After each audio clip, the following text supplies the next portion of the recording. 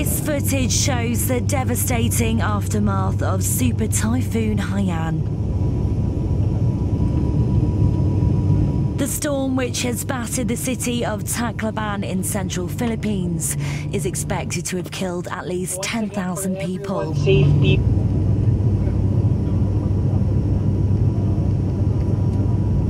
Most of the damage and deaths were caused by huge waves in scenes that officials have likened to the 2004 Indian Ocean tsunami.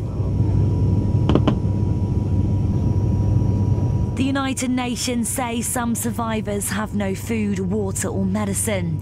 And to make matters worse, relief operations have also been hampered because roads, airports and bridges have been destroyed.